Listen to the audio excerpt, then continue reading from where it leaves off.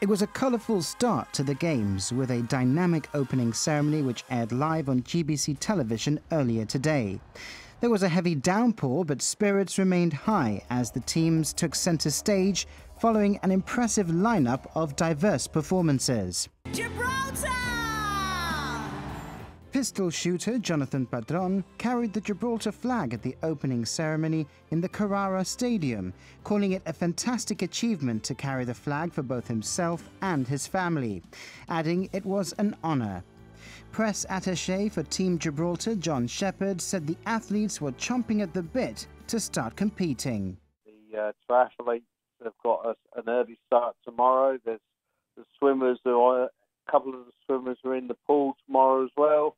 And then the squash player, Christian Navas, has got a game about lunchtime over here. So they're chomping at the bit to get going, and they just want to see all that preparation come into fruition now. They just got to do their best. That's what they got.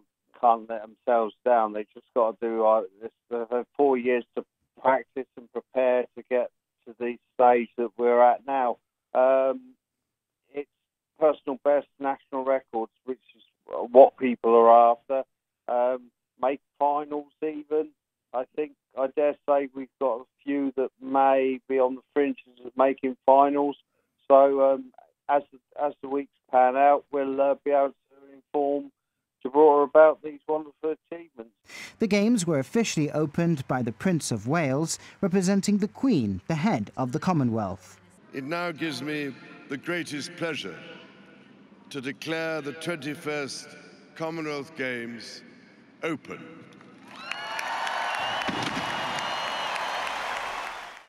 Seven sports are represented, with Christian Navas taking to the court in squash.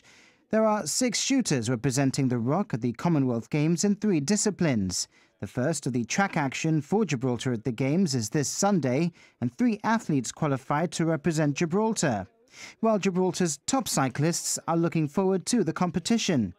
The Games are a new experience for Derek Barbada and Joey Sheriff, but for Julian Bellido, this is his 4th event. Indeed, the Gibraltar team is made up of a mixture of newcomers and those who've been to quite a few games.